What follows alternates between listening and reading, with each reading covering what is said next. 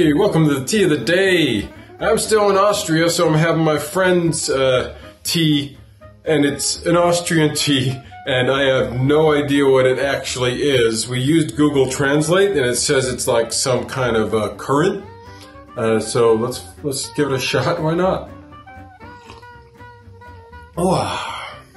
Yeah, I say that's a good black currant kind of tea, and I'm usually not much of a fan of the fruit teas. The passion fruit one was awesome yesterday. This one's okay. It's not as good, but it's still tasty.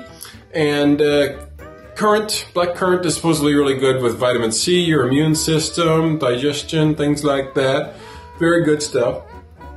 But I'm not going to talk much else because I can't say things properly because I walked 10 miles today. I'm super tired and I'm just going to fall over now. So have a good night. Enjoy your tea.